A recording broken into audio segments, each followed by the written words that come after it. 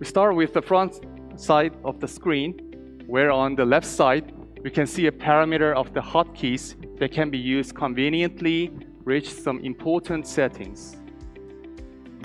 With the patient type button here, on the left side of the defibrillator, we can switch the patient mode between adult and pediatric.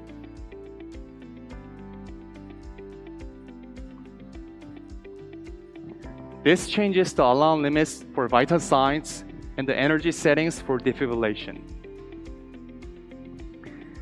The Ecg Lead Select button lets the user choose the lead of the Ecg waveform on the screen. So as you can see, you choose your display lead without going deep inside the setting menu, simply by pressing a button.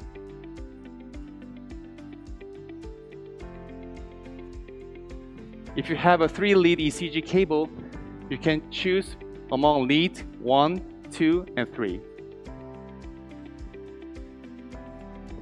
With the ECG size button here, you can select the amplitude of the ECG waveform. You can select the ECG waveform size from 5 to 40 per millivolt.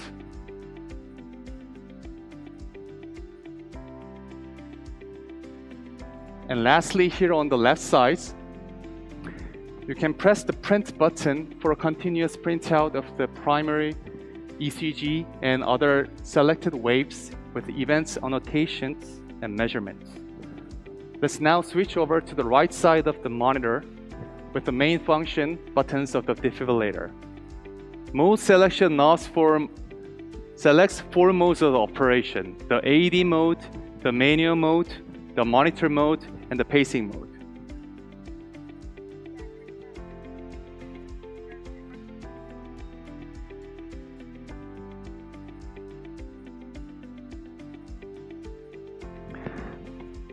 Just turn it to the desired mode of operation you want to use.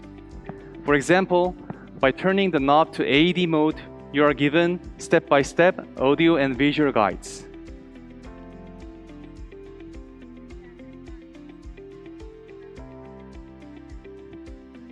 As we don't have the pads connected here, we are staying with the audio prompts to check the pads connection, but here in the right side of the window, you can see some information as the energy escalation steps, energy level, the contact indicator, and the expire time.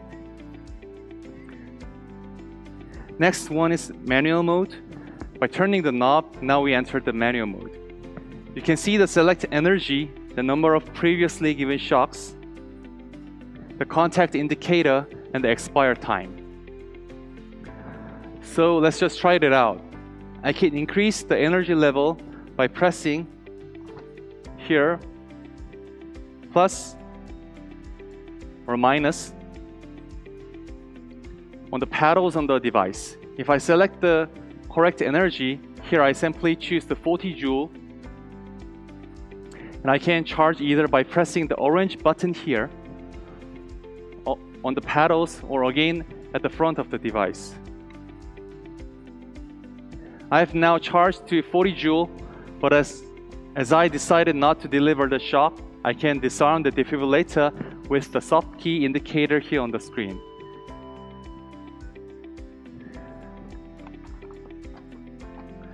When in the manual mode, I can switch also between sync mode and non-synchronized mode by the sync button on the screen.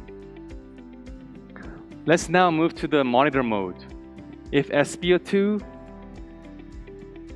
is selected, you can see the following of displays: ECG waveform, the SpO2 waveform, and the respiration. On the right side there are numbers of values for heart rate, the SpO2 value, and the respiration rate. If you like to change the alarm settings, you have 2 options. You can choose the soft key for alarm setup and go through the menus, or as I do here, you can simply move the jog dial to the parameter you want to choose. For example, the number of value of the respiration here. Enter the menu by pressing the jog dial. Simply navigate through the menu by the jog dial and confirm the pressing. We leave the menu by pressing Home button. The final mode we have is the pacing mode. Pacing is administered through the pads. For the settings, you press the soft key for pacing setup, and in this menu you can select either fixed or demand mode, the pacing rate, and the pacing current. After you have completed the selection, you would press Resume Pacing to start the pacing with the selected settings. The last thing I want to show you is the menu for changing the configuration for the defibrillator. You can enter this menu in all modes. The configuration menu, you also navigate via the jog dial. You simply select what you want to change and press the jog dial. For example, here is Select Display, and if I want to change the color filter, I can select the grayscale simply like this. Grayscale can give users better visibility when using the device outdoors. In other menus, I can register a new patient, change the sound settings, or review events data. The structure of the menu should be quite intuitive, so you can easily navigate through the menus and see the options for the settings that you have. I hope this short demonstration has been enough to give you a first overview of our new D100 defibrillator monitor. And with this, we can move to the next segment and open up the floor to questions from the audience. So if you have questions you'd like to have answered, please just use your microphone to ask us. Thank you.